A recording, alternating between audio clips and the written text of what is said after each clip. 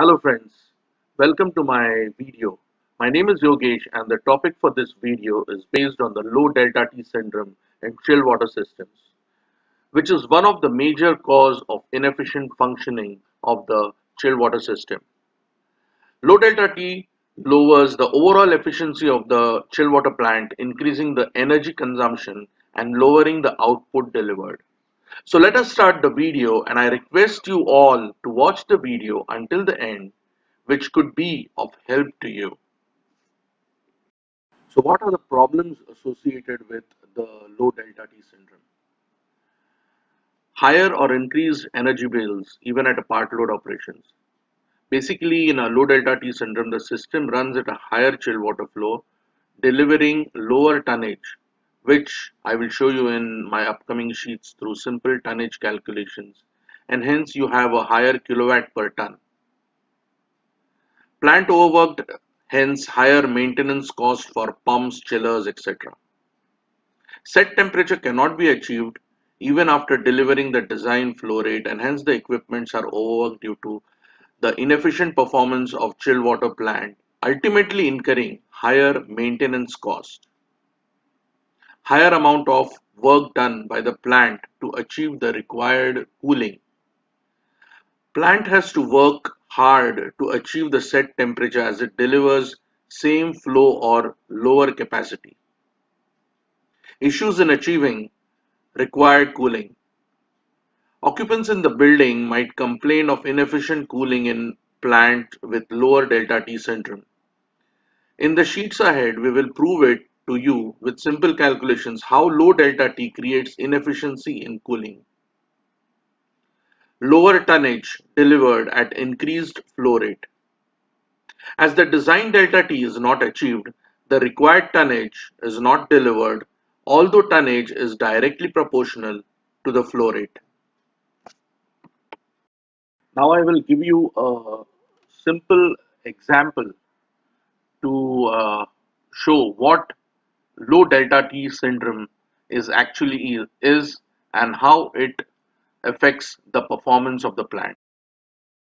Now I will give you two examples of what low delta T syndrome is. Say you have the following parameters to calculate your tonnage. The chill water that we have considered, the inlet temperature of the chill water is 53.6 degree Fahrenheit, which is coming from the building to the chiller. The chill water outlet temperature supplied to the building is 42.8 degree Fahrenheit to the building. See, the design delta T is 10.8 degree Fahrenheit, whereas the flow rate is 1200 GPM, that is gallons per minute. So we have two examples which are two case studies or two cases. One is an ideal case, which is the design condition at which the chill water plant was designed. And the second is the actual or the practical situation taken from one of the plants. The parameters like chill water flow rate, water in out temperature, etc. are common in both the cases. But you can observe how the tonnage changes with the lower delta T.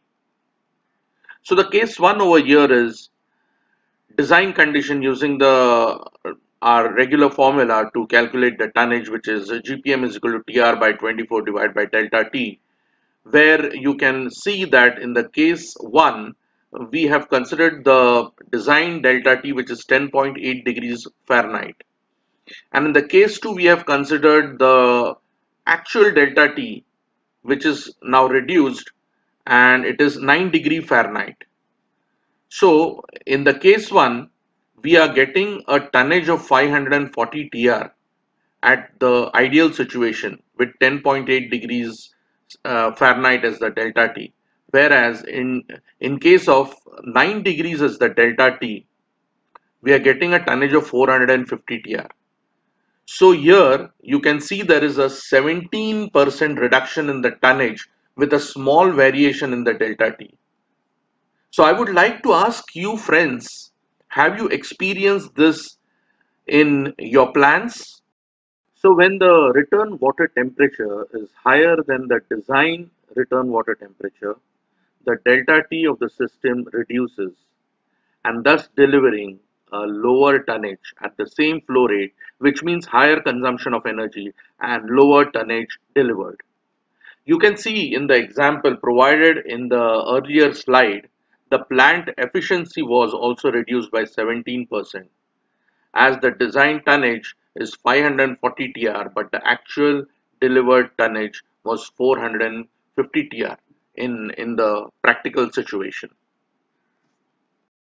So engineers need to ensure if their plant is not going through the similar situation as this can create huge losses like higher or increased energy bills even at part load operations. Plant overwork hence higher maintenance cost for pumps, chillers, etc. Higher amount of work done by the plant to achieve the required cooling. Issues in achieving required cooling. Lower tonnage delivered at increased flow rates. So thanks for watching.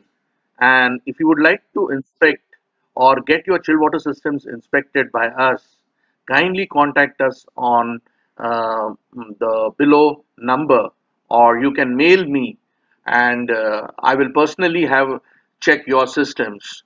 Well, one thing you should always remember: each penny saved is an each penny earned.